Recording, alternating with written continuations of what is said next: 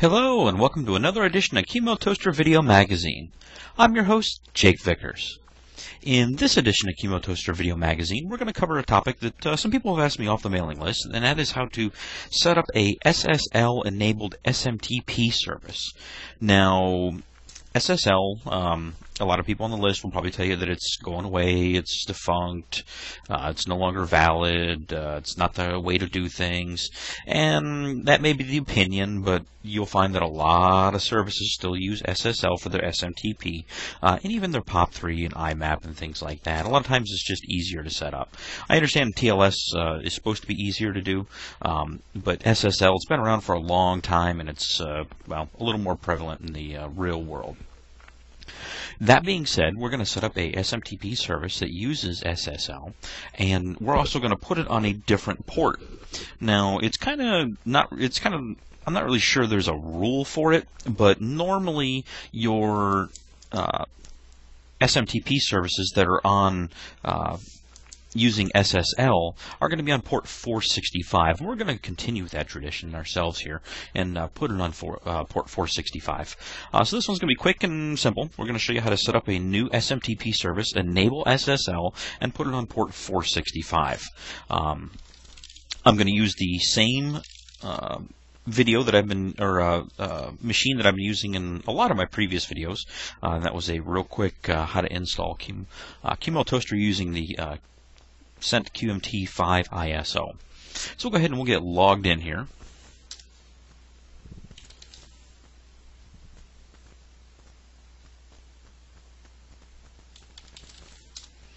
Okay, now that we're all logged in, the first thing we need to do is we need to stop Qmail,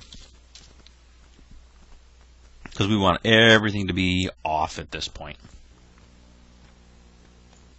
Next, we're going to go into /var/qmail/supervise, and we're going to do a quick directory listing here.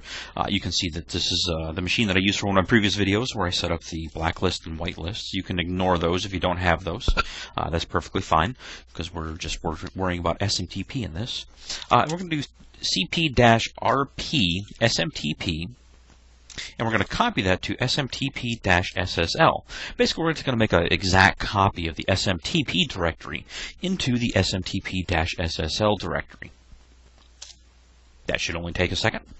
Then we should go into SMTP-SSL directory. Make sure we do have some files here. And then we're going to edit the run file. And in here, we're going to add SMTPS equals 1, and then export SMTPS.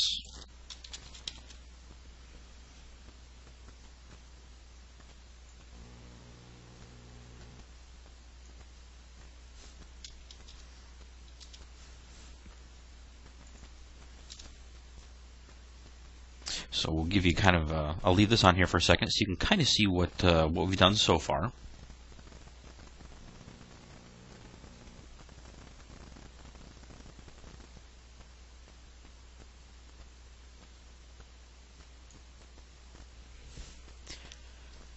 And you can probably go in, you could probably remove the blacklists, because you're not really going to need to blacklist your own users.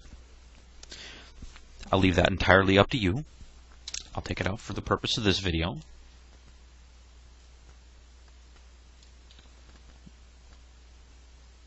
Everything else looks pretty much the same.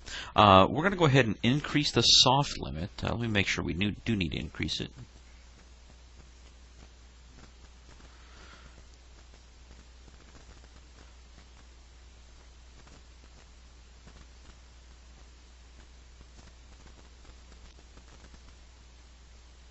It should be pretty good where it's at. If that's your default is 20 million there, you should really not need to change that. The last thing we're going to do is we're going to change the TCP server line. Just make sure we have the options set correctly here.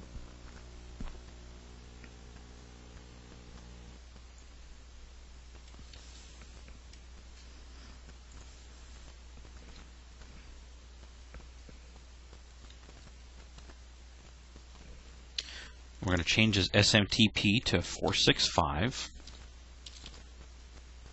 Because that's the port we wanted to run on. Normally it would run on the SMTP port, which everyone knows is 25. Okay, down here we're going to go ahead and remove the RBL and SMTPD blacklists, which actually you can go ahead and wipe it out here too.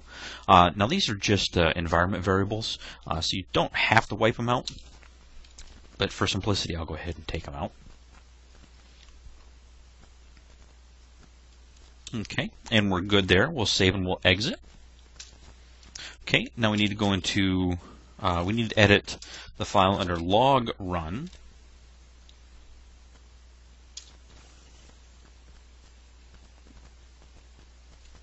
And we need to change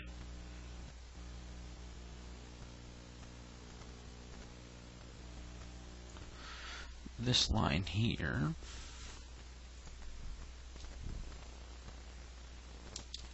And we're just going to add a -SSL. Oops. Let's try that again.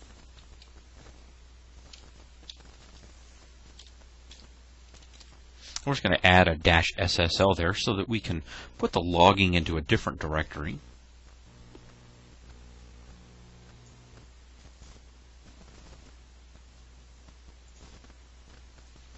That way if we do need to troubleshoot our SMTP-SSL, we can. Okay, we'll save and we'll exit there. At that point we can do Qmailtoaster start and bring it up. You can do a stat. And you can now see we are logging on the SSL directory. We'll scroll up a little bit here. And you can also see we now have the SSL service up and running.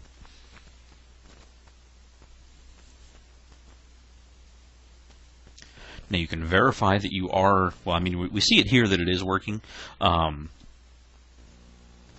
we can also double check that by doing a netstat dash, let's see, natp, and we'll pipe that through grep and look for 465.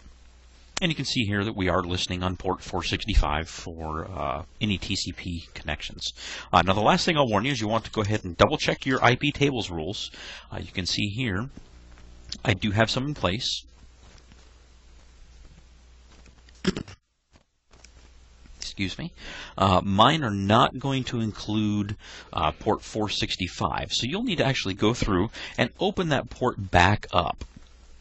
Now if you're running the Qmailtoaster ISO, that's really easy. You can go into your /etc/rc.d directory, and you'll see, oh, it's not there.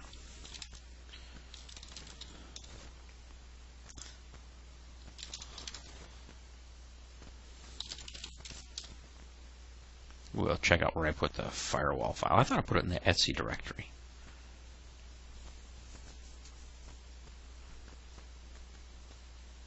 Or I just might not be running a firewall on this particular one. But anyways, it updates my database here. What you'll want to do is you want to go through and make sure you have port 465 for TCP services open in your firewall. Otherwise, all this work you just did to enable an SMTP service for port 465 is, well, it's not going to work because you don't have a port open in your firewall to allow that.